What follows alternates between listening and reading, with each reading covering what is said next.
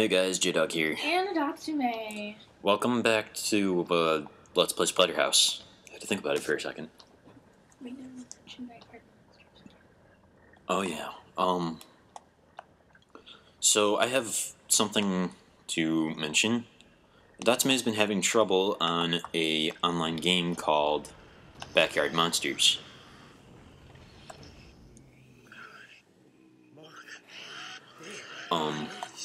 It's not that I suck. No, it's not that she sucks at all. It's that, I wouldn't call it anything short of sexual harassment. Some Mexican kid on there keeps... He's part of an alliance on this game of 47 other people. And this guy is like, oh, I'll give you back your outposts if you send me sexy videos. And no lie, I know this sounds really racist, but I want to go over there and shank his ass to death. I don't give a shit, because one, that's disrespectful to her, and it's disrespectful to me as the boyfriend, so... I mean, I filed a complaint, but he's still sending me messages.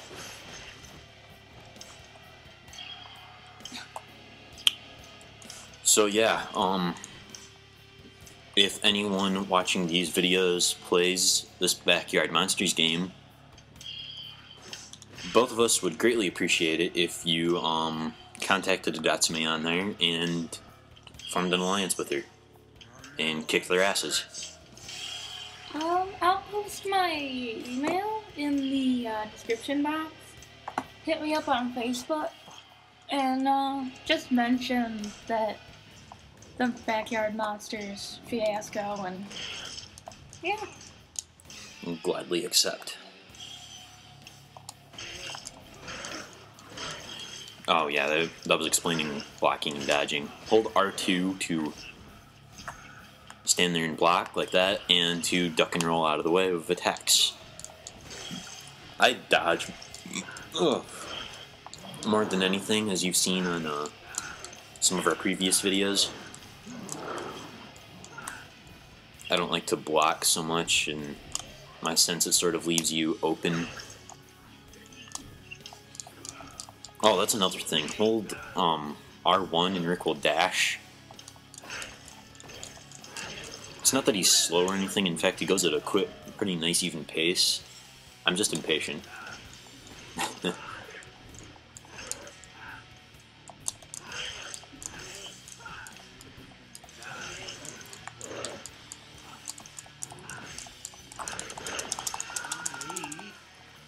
Yummy.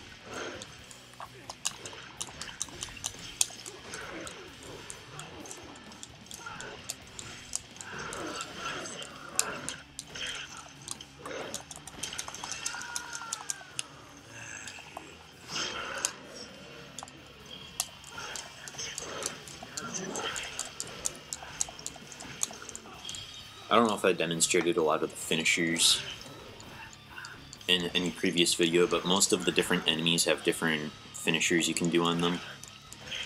Most of them have up to 3, and most of the heavy enemies and boss type characters only have 1.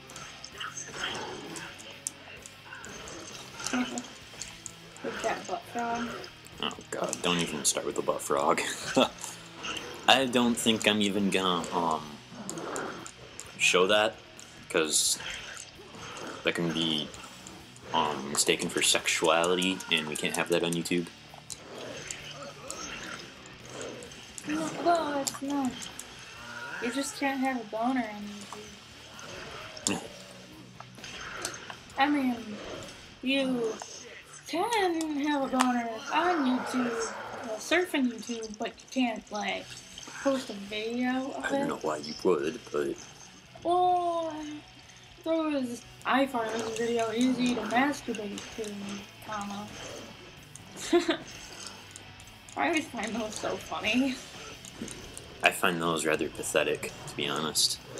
I lol every time I see one. It's difficult for certain videos to get me off, so I can't find anything that's even allowed on YouTube anymore easy to masturbate to. Why are we talking about this? Well, those comments aren't serious, dear. That's what I was thinking. They aren't serious, but at the same time, I don't know. I'm not gonna start on a whole thing where, oh, it's immature, because I'm just as bad. Shit, we don't have any of those attacks either. Oh. I have some... There's a particular type of move that I like to use for these. They're called mask moves, where you get to tap into the mask's powers and create some sort of bone-esque... Protrusions. Yeah. Mostly blades that come out of Rick's arms, or like bone spikes that you can make come out of the ground and make a shockwave. I normally use those when I'm being overwhelmed by enemies.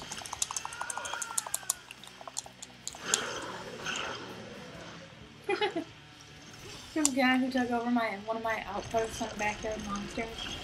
And just took out, like, he put a lot of expensive monsters into a housing thing, and I just destroyed the housing.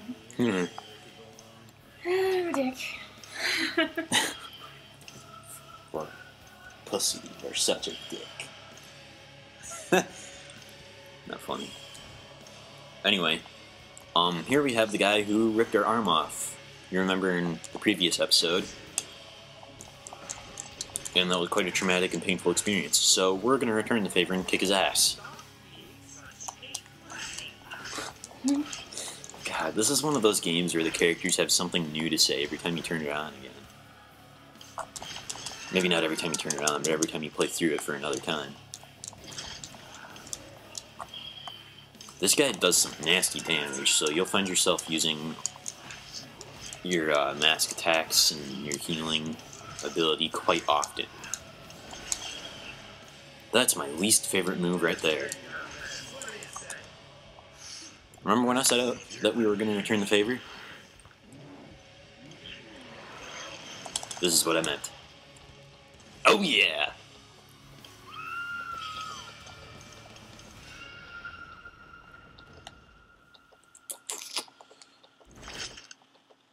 Oh. Yeah, here we go with the power-up menu. I'm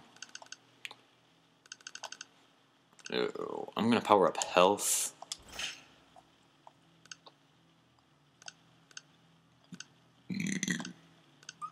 And fast attacks.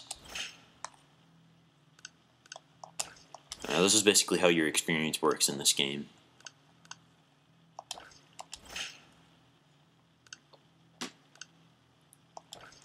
You get so much blood, and you can use that blood to power up your movesets.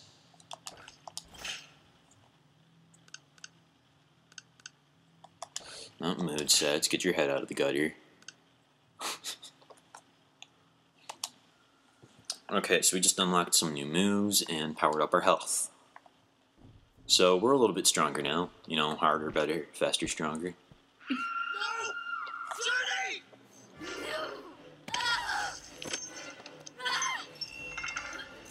Oh, this is one of the more disturbing. Oh, she's being raped and she forgot her whistle. No, there's your whistle right there. That's not the one that she wanted to blow, though.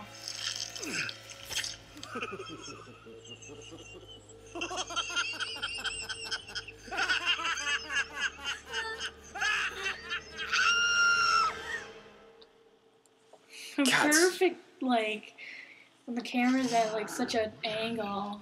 Oh, yeah. Here's a name for that. You know what that name is? I learned it in film class my freshman year at college, so it's a little far behind me. Ah.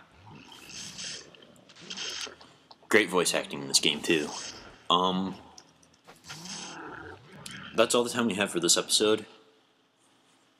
It's called a Dutch angle. Ah. They use it in horror movies to make it seem like the room is more off kilter or something like that. More off balance. So you have a feeling of dread. Ah. Okay, well, next time we will continue the game. We don't have